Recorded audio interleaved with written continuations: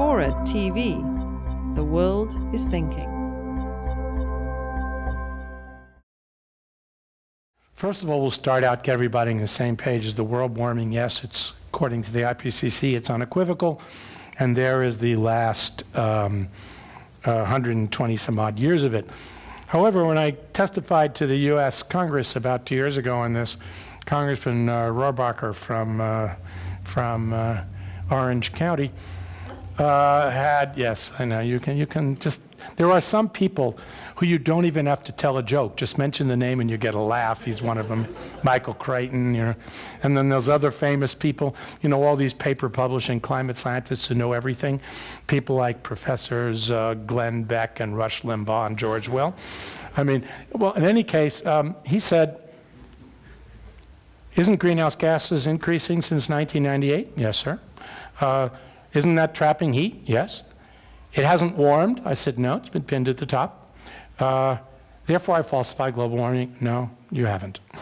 And he could not hear that. So I just gave him another example. I said, well, this is what we call in statistics cherry picking. Go to the endpoints that fit your preconception. I said, so let me cherry pick for you. How about 1992 to 2002? My God, going to hell in a handbasket. Or it's just noise. Very fast, slow, and now we're fluctuating back up again. That's what we call interdecadal variability. It's about as large to slightly larger than what you expect from global warming. It's in all the models. It's in all the theories. It's well known. And yet it has been absolutely amazingly abused as an example of falsifying global warming when it doesn't do anything of the sort.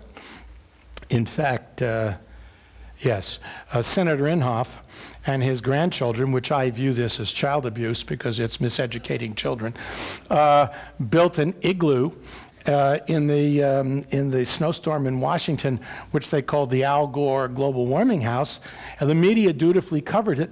They forgot to mention it occurred in January, which is the warmest January we've ever recorded. And that no more proves global warming than one snowstorm disproves it. It's all noise. Now, we're just down the street from the baseball park, and out there I noticed Willie Mays, famous baseball player. And the way I try to explain it is that figuring out whether one snowstorm or even a decade falsifies or validates is the same thing as trying to figure out Willie Mays' lifetime batting average by how he did in the summer of 1958. It's a sampling error. It is not science. It is bad science. Why is the media even giving these guys any airtime?